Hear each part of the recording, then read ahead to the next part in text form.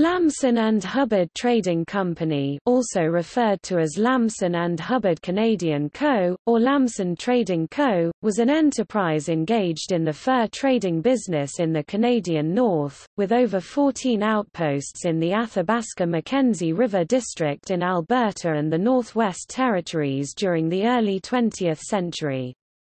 They were in direct competition with the Hudson's Bay Company and controlled an estimated 10% of the fur trading market in the North by 1922.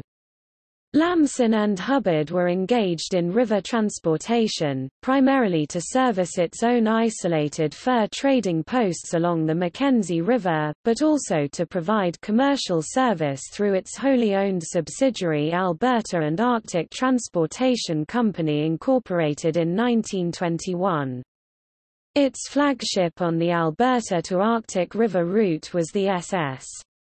Distributor steam-driven paddlewheeler launched in 1920 at Fort Smith, Northwest Territories to service its posts along the Mackenzie River all the way to the delta where it meets the Arctic Ocean. The company made good profits until about 1921 when fur prices plummeted. Lamson had put all of its capital into expansion and did not build up a liquid reserve and was thus vulnerable to market volatility. On the other hand, the larger Hudson's Bay Company weathered the storm and was now in a position to systematically attack on their territory and business partners, for which the Lamson lacked the financial resources or manpower to battle back.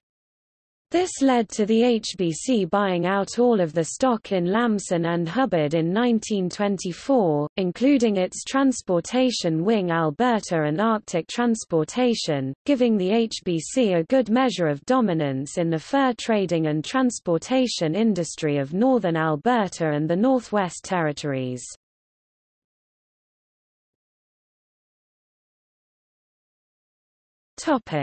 See also: List of trading companies.